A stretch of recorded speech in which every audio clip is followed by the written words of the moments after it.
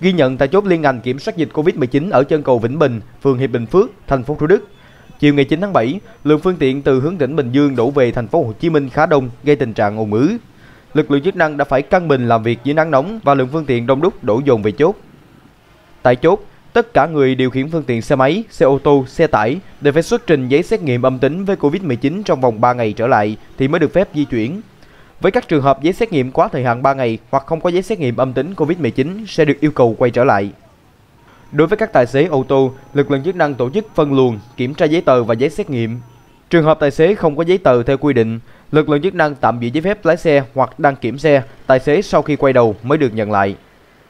Tương tự, người điều khiển xe máy nếu có giấy xét nghiệm âm tính sẽ được yêu cầu khai báo y tế và cho qua.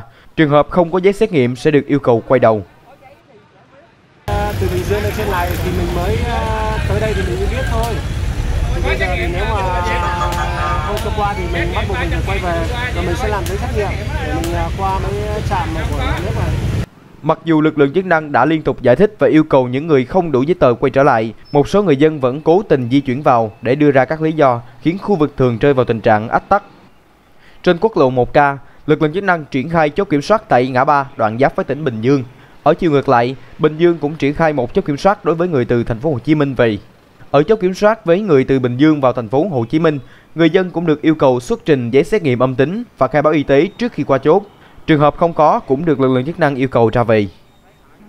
Một cán bộ tại chốt cho hay, áp lực tại các chốt khá lớn do lượng người đổ về đông. Trong khi đó, đa số người dân không nắm thông tin nên lực lượng chức năng phải mất rất nhiều thời gian để giải thích. Cán bộ này đề xuất việc triển khai các băng rôn kích thước lớn hướng dẫn người dân và thông báo kỹ việc phải có giấy xét nghiệm âm tính mới được di chuyển.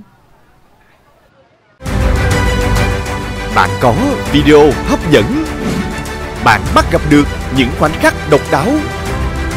Hãy gửi về PLO @Pháp Luật TP.HCM để nhận ngay quà tặng và nhuận bút hấp dẫn.